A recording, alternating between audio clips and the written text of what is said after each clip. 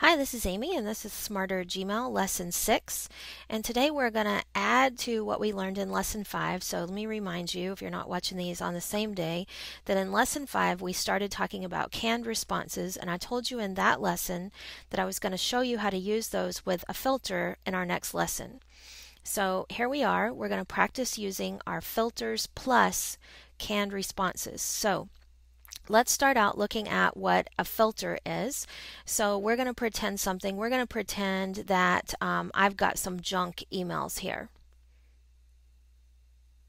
So I just flipped over to my personal account because I don't actually ever use my work account for signing up for anything, so I don't get any junk in there. But in my personal account I have lots of junk. Now this stuff is not spam. Spam is unsolicited junk. It usually has to do with how to grow things on your body bigger, and we're not interested in that. That we click those messages and we mark them as spam right up here at the top. But this stuff from Home Depot, this isn't spam, this is bacon. I signed up for it. It's my own fault, and it really is called bacon, B-A-C-N. So I don't want to see this stuff unless I want to see it, right? So I'm going to make that happen. So I've just searched for Home Depot up here, and I've identified a few of these messages, and I put check marks beside them. And now what I'm going to do is I'm going to create a filter with this search. So I am going to say to filter these messages if they match the criterion that I've just identified, which is that they're from Home Depot. Look, I've got 624 of them. I'm going to apply this filter to 624 matching conversations, and anytime I get one, I'm going to skip the inbox, archive it. So now I don't see it unless I want to see it, and then I can search for it. That means I don't have to swipe it and archive it every time I get it. So let me click Create Filter, and those messages are going to go away into the great big box that is the archive. But let's pretend another scenario. Let's pretend that every time somebody emails you with a certain keyword, you want to set off a filter. You want to really create a response to them. So let's look at how we can do this.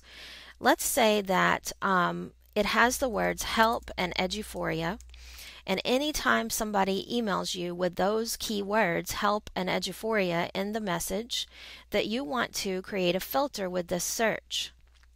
What you want to do is you want to send a canned response, and the canned response you want to send is the one we created in our last lesson, which we called eduphoria, and we want to click Create Filter.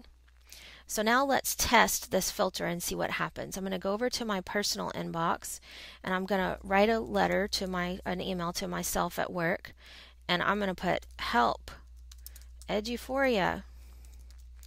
So let me say help, I can't log into eduphoria, and on and on and on. You get the picture. So let's send it, and let's see if our automatic response worked. Well, looks like it did. There it is. I said from my personal account, help, I can't log into eduphoria. And here is my work account saying, here's how to fix your eduphoria problem. That is pretty stinking cool. Now, if you just did that, you might need to turn it back off because people might be mad if they got a message from your email genie.